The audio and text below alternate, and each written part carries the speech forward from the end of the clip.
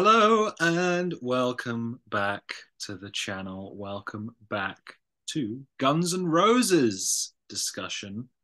If you haven't checked out the albums video, go do that first because we'll be giving away things about our albums lists in this video probably. Um, exciting stuff. Exciting stuff. Guns N' Roses top 10 songs, of course. They had more than 10 albums. Thank God they don't. We would be doing uh, God, top 20 songs. But to be honest, in terms of like length, it's probably the equivalent of like 9, 10 albums because of how long their albums are.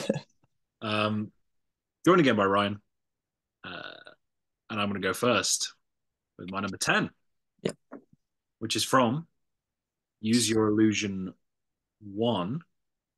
And it is the opening track, Right Next Door to Hell. Really cool riff, headbanging song, really heavy, really cool. Just like great way to kick off the album. Shame that it's so long, but I do feel like if Use Your Illusion, the whole package of Use Your Illusion was put into like a 45, 50-minute album, it would be pretty good. So, Right Next Door to Hell is one of the highlights, and it's my number 10. very nice. Now number 10. I'm expecting it to probably be on your list from the debut album. But My Michelle. Yeah, this is just a brilliant, absolute awesome rocker. Love the intro, kind of slow guitars, and then bam, big drums, big riffs. And then the Axl comes in with this really kind of aggressive vocal. Don't really know what the song's about, but it sounds interesting. Um, and yeah, it's just an awesome rocker. The band absolutely shred on this one. Great guitars, especially love the drums, I think, and the kind of aggressive vocal. So that's my number 10, my Michelle.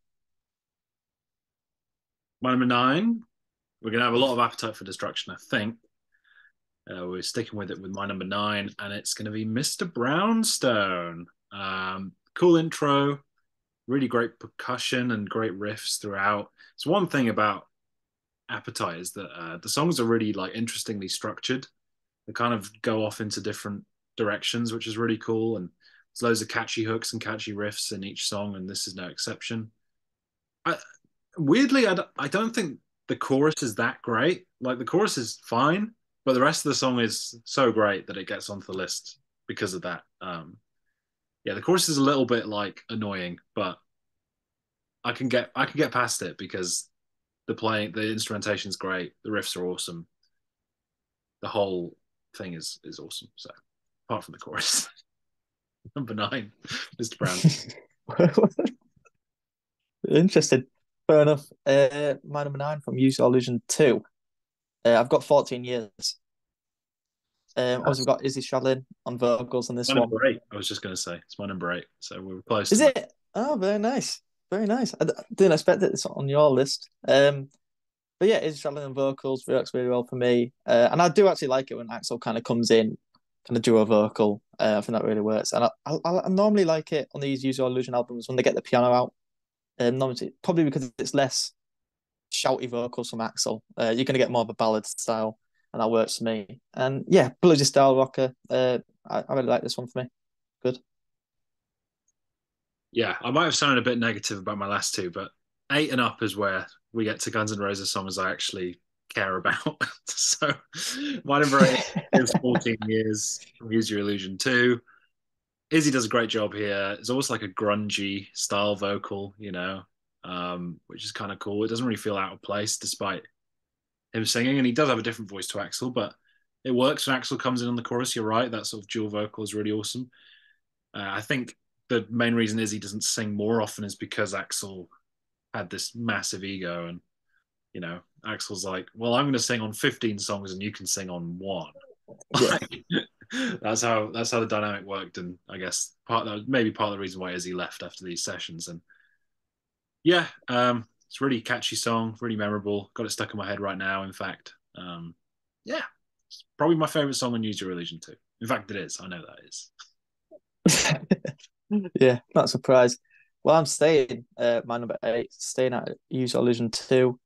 Probably no surprise. I got Civil War. Um, this song's pretty great, I would say. Um, I really like the speaking intro. I'm not sure where that is snipped from, but it works for me. And the acoustic guitars, and it just builds up really nicely. It's a huge kind of heavy metal ballad, loads of changing dynamics, loud, quiet, constantly changing, and it's just an anti war song. Simple as that. Um, I like the vocal in this one, very powerful, and the work. A little bit screamy maybe towards the end, but I think it's okay. I think the build up is so good, and that's one thing I like on these albums is the build up on these Use Your Illusion albums. They've got enough time in the album length to spread the song, build the song up to a heavy close, and that's probably why I like this one so much. My number seven, going back to Appetite for Destruction, not for the last time, obviously. I got Night Train. Um, really, again, catchy song. Goes pretty hard. Again, Izzy Stradlin plays lead guitar on this song. His parts are super awesome. Um, considering he was the rhythm guitarist, he really holds his own playing lead on this song. And yeah, Axel's vocals actually suit the song really well. I think it's a really good vocal performance, which didn't think you'd hear me say that, did you? But yeah, Night Train's great. Definitely a big highlight on Type for Destruction. Very nice. Yeah, we're staying at Appetite for Destruction. My number seven, you mentioned it already. I've got Mr. Brownstone. I probably would agree. The chorus, I think it's good. I do like the chorus, but it's not the best part of the song. Obviously, it's a drug song. I love the bit when he's Axel's singing really fast. It's like I used to do a little bit, do it. So a little got more and more. Love that little bit. And yeah, there's the riffs. Is in Slash here. I was brilliant on the riffs. The percussion is brilliant. Super memorable and quite different, but obviously working for them. And it kind of fits into that rock and roll 80s sex drugs rock and roll style. So yeah, I really like this one. My number seven. I suppose it's worth pointing out with Izzy Stradlin as well is that he wasn't just a really good guitarist for the band, but I think, from a lot of what I've heard, I think he was a lot of what was keeping them together and sort of he was a big part in the songwriting. And I think as soon as the Use Your Illusion sessions happened, he was a bit like, yeah, I'm out. Speaking of Izzy Stradlin, my number six is the other Use Your Illusion song sung by him. And it is a song you don't like. It's You Ain't the First from Use Your Illusion 1, which is Guns N' Roses do a country song, which I think it works really well. The melody's really nice. There's a cool slide guitar. I like having something a bit softer from them. And again, the vocals aren't sung by Axel, so it's a win. Number six, You Ain't the First. Fair enough. Fair enough. My number six, staying that acoustic one. Not going to be surprised here. I've got Patience. Um, I didn't know this song before. I knew most of the other songs on this list before I did this discography, but this one was new for me. And yeah, it's brilliant. I love the whistling intro. Obviously, the acoustic guitars are great. Um, and yeah, just way more calm vocal. I've said it a couple of times, but when Axl Rose is singing more calm, less shouty, that really works for me, and that's what I like. And he is doing it here. And yeah, just some really nice lyrics about like relationships, taking it slow, have a lot of patience, take that. And yeah, I think it's a yes, really good song, solid song, by far the best from that album. Yeah, for sure, for sure. Top five. One five. Back to Appetite for Destruction. Welcome to the Jungle. Iconic song with some great riffs, a lot of great attitude. It's a really cool, like album one, song one way to announce yourself. It's just like, yeah, here we are. Welcome to the jungle. Like, it's cool. Axel's vocals, he goes a bit wild at points during the song, and I think the song is good enough to survive that. Bridge is really cool too. Like I said, the structure of some of these songs is awesome, and this is a great example of it. Like, you have the opening, it's the first part of the song, which everybody knows, like the intro, and then the first lines, which are really iconic. And then you have the sort of the hook that comes later in the song, which repeats a few times. So yeah, it's a really iconic song for a reason. Rocks hard, really memorable, really catchy. Some people are probably sick of it, but I'm not. It's my number five. Very nice. Staying at Appetite for Destruction, my number five. You mentioned it in your album ranking video. I've got Paradise City. Um, yeah, I'll say I'm a big fan of this song. Want to know for quite a while, and it's just got that. It's an instant kind of sing along. The intro for me, um, great iconic kind of song and sing along. Easy to. It's got the great drums, great riffs. When the tempo changes, I love that. It starts going really fast. Um, and yeah, it's just got a super fast outro, some great guitar in it. And overall, I think it's just because I've just known this song for so long. Um, it's just a lot of fun for me. Really works. And yeah, my number five, Paradise City. My number four, yeah, four, is Yes. Appetite for Destruction again. It's Think About You, which is this really cool barnstorming song. Again, Axel's vocals are awesome on this. This Night Train and another song that I haven't mentioned yet are his best vocals on this album for sure. Crazy riffs throughout. And again, I mentioned it, that 12-string acoustic guitar that comes in the chorus. So cool, adds a new dimension to it compared to other songs on the album. Really memorable, really cool. I'll probably go back to this song quite a bit. It was a really cool discovery. So there. I like the Guns N' Roses song. There. Well, that's good to know. Yeah, my number four, I just mentioned it. Welcome to the Jungle. Yeah, it's what is a classic, and what a way to introduce yourself to the world. It's so badass. Axl Rose really killing it. To be fair to him, and the band obviously killing it. Carrying stuff. To be fair, and yeah, I love the bit. No, no, no, no, no. Knees. Love that bit. And it slows down when you get high. You never want to come down and stuff like that. Love that part as well. So yeah, like you mentioned, great dynamics as well. And yeah, a lot of change ups, lots of loads of catchy bits. Um, yeah, it's a classic, well deserved. Right. Bronze Medal, number three. These songs are pretty awesome now. Like these are great. From GNR Lies, You Know What's Coming, Patience, really sweet acoustic track. First time I listened to it, I wasn't sure on the whistling. I thought it was a bit cheesy, but I've come to like the whistling now. I think it's really cool. The fact that it's Slash, Izzy, and Duff all playing acoustic guitars is really cool. Like, adds this really unique atmosphere to the song, the trio of acoustic guitars. But the lyrics are actually pretty meaningful. Probably the most best lyrics of that they did. And apparently Axl just came up with them like on the fly and was like, "Oh, let's write this down." Um, just pretty cool. Outro is really cool as well. GNR Lies is a pretty lazy follow up to Appetite for Destruction, but this song is pretty much worth hearing the album just for this. So yeah, great song, love it. Number three. Very You good. Man number three, probably know what's coming Use Your from my top Illusion. two now. Yeah, What yeah, my top two are going to be. yeah. Well, it might be the same for me. My number three, Use Your Illusion one. I've got Don't Cry.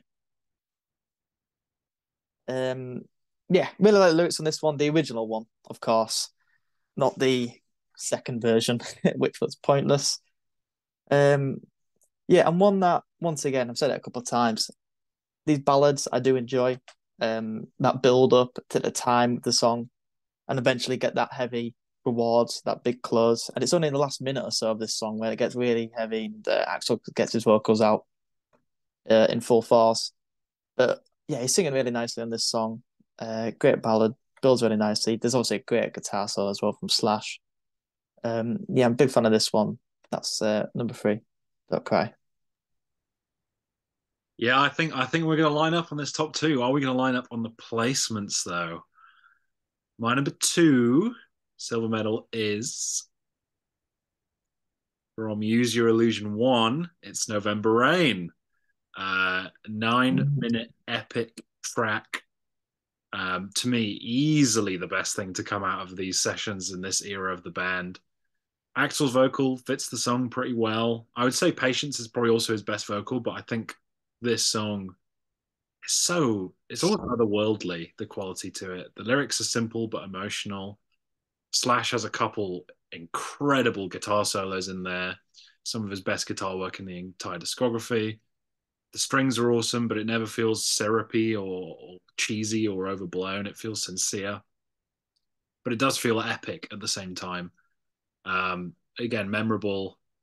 It's a lovely song, and I think most, even if you're not in, well, it's not a hard rock song, so even if you don't think you're into Guns N' Roses, this song probably would be up your street. I mean, I know it's quite a well-known song, but I'd never heard it before this, so yeah, this is a really great song to discover, and I think it's awesome. Number 2, November Rain. Love it. I have nothing bad to say. That's good. That's brilliant. I've got a smile on my face. Well, my number 2. This is the moment. Then we're not going to line up. My number 2 is "Sweet Child of Mine." Yeah, sorry, but it's my number 2. Obviously, it's a great song. It's a 10 out of 10 songs. Um, it's brilliant. I mean, that riff, obviously, it's just irresistibly kind of catchy and memorable. Just starts with that riff. Such a brilliant way to start. And from that, you can almost tell it's going to be something special. The band is so tight overall, though, as well. And the vocals, brilliant. Brilliant vocals from Axl Rose here. Can't deny that. Um, yeah, and it really does make the song. And I think musically, the band are brilliant, on fire. And the outro, I love the outro. Where do we go now? Love that. Um, and I like that how the outro was more literal when they were writing it. They just didn't know where to go with the song. So that's where they went, saying that over and over again. And yeah, it's an absolute well-deserved classic. Silver medal, Sweet Child of Mine. And it takes the gold for me. Sweet Child of Mine from Appetite for Destruction. I know, I've spoken to a lot of people and they think it's like overplayed and they're sick of it. I'm not. Every time I hear that riff, I need to hit the entire song. I think it's so awesome. I don't care what anybody says, it never gets old. Bass line is so cool as well. Um, it's like everything they did well in one song. Like you said, there's the cool outro. Structurally, it's really cool because the riff comes back a couple times in the song. But the best part is that intro. That is so cool. It's just like you just get sucked in straight away. And yeah, I think it's one of the great hard rock songs. Honestly, like it is an anthem. It is a classic. It's way like I like this song a lot more than I like Guns N' Roses. I mean, this is not a this song I think is one of the all time greats, and yeah, I'm happy that I've listened to it like quite a bit in the last few months because it was this song that made me think we should maybe do Guns N' Roses, and even like hearing it myself, hearing it out, in the wild or whatever, I still don't get sick of it. I still think it's amazing. So it's easy number 1 for me, as much as I did love November Rain. Maybe with time, that'll be my number 1, because that is an excellent song as well. Very nice. Yeah, my number 1, of course, November Rain. 9-minute epic. And yeah, I agree. This one for me is kind of on par with that Stairway to Heaven, kind of Hotel California, them classic rock songs for me. I love it. I love the strings, love the intro. Like I said, it's said it a couple of times already. Guns N' Roses, get the piano out, more chilled vocals. Really works for me. I think Axl sounds great on it. And yeah, 2 brilliant guitar solos from Slash, of course, as well. One is the slower kind of section, and one in that fast section, which I absolutely love. The kind of last couple of minutes, really fast section, nice build up. And yeah, I love the lyrics. Simple, kind of lyrically, but really works for me. And yeah, I think it was influenced by Elton John actually. Funeral for a Friend, which is really interesting. It makes sense because there's a good live version on YouTube of Guns N' Roses and Elton John, worth checking out. And yeah, this song, it's up there. It's an absolute classic. Like you're saying, it's kind of better than anything Guns N' Roses have done. This and Sweet Child of Mine, I would say. The other Guns N' Roses stuff, it's not this level. um, but these songs are why they're so popular as well. Yeah, absolutely brilliant song. There you have it. You now know officially what the two best Guns N' Roses songs are. That you can't have a different opinion. That's not allowed. I agree. Thank you very much for joining us. Again, if you're a Guns N' Roses fan, you probably enjoyed the last 5 minutes of this video, but not the rest of what our discussion. But yeah, let us know. We want to see songs lists. We want to hear what people's favorite songs are. We did say in the albums video, the next discography is going to be Queens of the Stone Age. We're also planning a load of other different ones, just to throw some names out there. The Replacements, The Who, Soundgarden, Pavement, Nirvana, Arctic Monkeys. This is all the kind of stuff we're thinking about. So subscribe if you haven't already. I'm not sure when this will be going up and what the next discography will be, but I'm sure it'll be a good one. I've got the Bob Dylan series going on. I've got Anatomy of a Classic going on.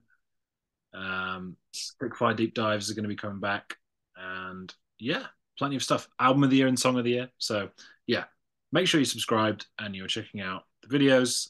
Thank you very much for watching, and hopefully we'll catch you soon.